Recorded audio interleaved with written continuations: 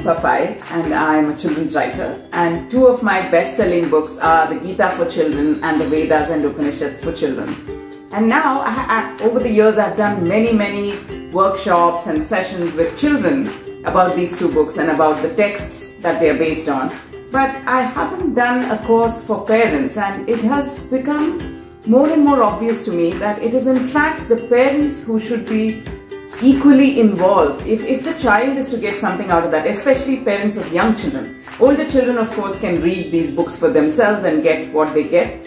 But when I first wrote these books, I intended them to be family reading. You know, I visualized it as an experience that the family would have sitting around the dining table, reading these books, debating the wisdoms in them, finding relevance for those wisdoms in daily life in the 21st century, and then arguing or discussing about how relevant they continue to be, or whether some of them should not be taken so seriously, whatever it is. You know, I just wanted to initiate discussions about dharma, moral values, responsibility, which are sadly missing from family conversations these days. Mostly because children feel very put upon when parents tell them that they should behave a certain way, especially when the parents seem to not be behaving the same way as well. And it becomes a problem for parents and children to connect on things like this. And that's why it's better if you start bonding with your children, giving them the respect to express their own opinions at a much younger age.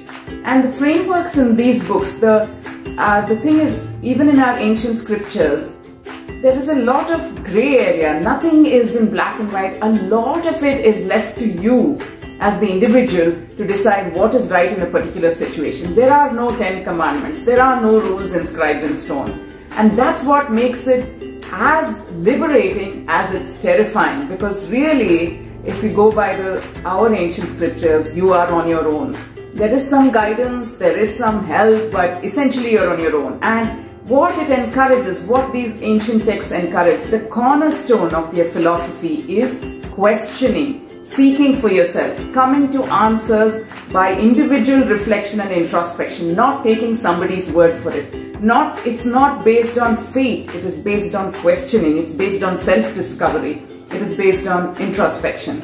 And for that kind of thing, it really helps for parents to understand it first, to be able to communicate that to their children, so that children from very young begin to understand not to take things based on faith from either their parents or their teachers or anything, but to develop a curious, questioning mind of their own. And these are the kind of themes we will be exploring in this course. So I hope to see you all there.